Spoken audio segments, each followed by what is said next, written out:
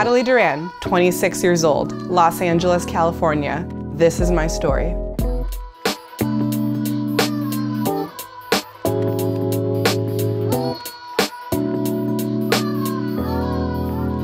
I'm a strong girl that is very carefree, just kind of spontaneous and all over the place. Literally, I'll be up on a building or crawling on the floor. I don't have the sexiest legs in Hollywood, but they sure are powerful.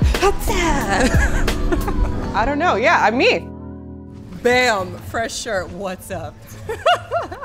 Wait for another Ninja Natalie shirt. Before I became a ninja warrior, I was a rock climber. And I kind of found the sport of rock climbing going into college. I didn't like the gym and I didn't like running. I don't understand weights.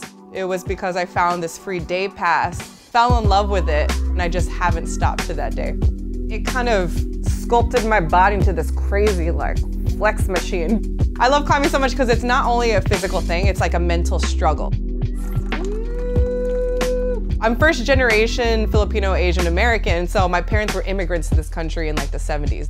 I remember my parents always making a joke, the first day you were pushed out, you were gonna become a doctor. And I'm like, cool, got this awesome pressure on me. I was always very studious because my parents were very strict with me. I went to college and got my degree in neuroscience. I went for 4 years with an emphasis in medicine. Hey. You know, I had a very successful position and I was really happy with my coworkers and everything. One day we just lost funding and 6 of us got laid off.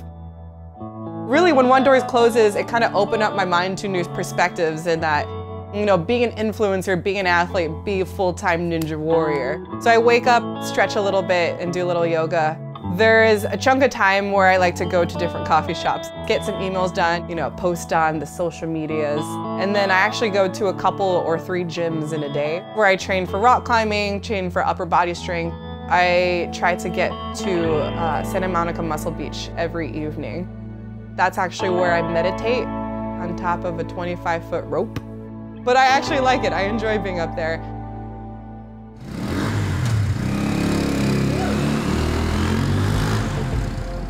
Being where I'm at today, being like a competitor ninja warrior, it's still not an easy struggle to pay my bills, where I still have to find all the different competitions I have to compete in and win, and then, you know, different appearances and trying to partner up with all these different people. I wake up in the morning because I want to move, and not just like run or walk, but climb things, you know, do some yoga, but just like be creative with movement. I could genuinely say I'm like the happiest person I've ever been in my life. Yeah, I kind of appreciate rock climbing because it parallels on how I deal with like my day-to-day life, because I honestly don't have any long-term goals. Where on rock climbing, it's point A to point B, but really it's a huge puzzle on how you get to that point. I think the key thing is surround yourself by positive people and try to avoid any negative situations and just kind of live your life each day with gratitude.